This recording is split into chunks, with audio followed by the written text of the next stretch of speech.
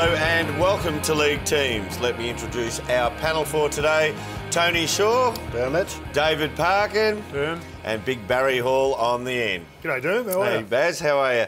Boys, as we know, it's the biggest week in footy as the eyes of the country turn to the MCG and the AFL Grand Final. And, of course, all of those eyes will be on a surprise inclusion which Fox Footy exclusively unveiled earlier this week. Let's look back on how they broke the news.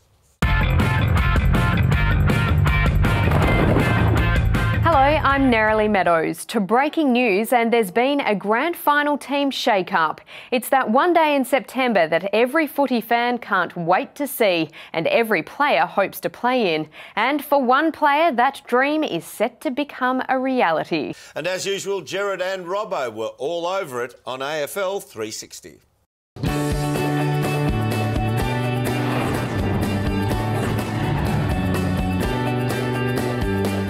I'm Gerard Whateley, he's Mark Robinson, this is AFL 360 and that is footy from all angles. So the AFL Grand Final, it dominates discussions at the moments, but the agenda is set by the shock inclusion, the remarkable story of an unknown player who's come into the favourite to take the Premiership Cup home. That's right, Gerard. I suppose the front page of the Herald Sun says it all. There it is there. What a story. You wrote this story, Robbo, and to read it was to think of a player completely unknown until this moment who set out onto the MCG, and I wouldn't normally say this, but the fate of the grand final is in this player's hands. That's putting pressure on this kid, Gerard, but how exciting is it going to be? The biggest day on the AFL calendar, it is the AFL Grand Final. It happens this weekend, but what's been labelled as an astonishing last-minute move, there was a young lady coming into the team for her first game. Here she is on screen here.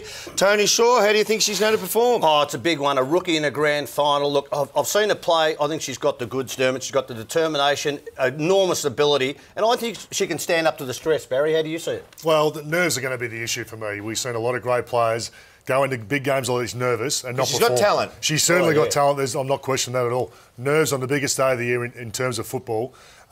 Whether that affects her or not is going to be a big thing. It took me 10 years and 200 games. I was still nervous going into a grand final. Baz, like it is a big call, and to be truthful, grand final day, anything can happen. Kid's got a statistical background that says that she's technically good, and we know she has the passion. She'll ultimately be the person who actually makes the difference, in my opinion. Well, I expect her to stand up well and truly. Well, if the AFL Grand Final wasn't big enough, it just got bigger. Good luck. I hope she goes super well. It's her debut. 5 others have debuted on a grand final. 3 of those debutants have actually gone on to be in the winning team. So she's got a little bit of luck on her side, history on her side. Good luck for the weekend. The AFL Grand Final, don't miss it. This has been a Fox Footy production for Fox Sports.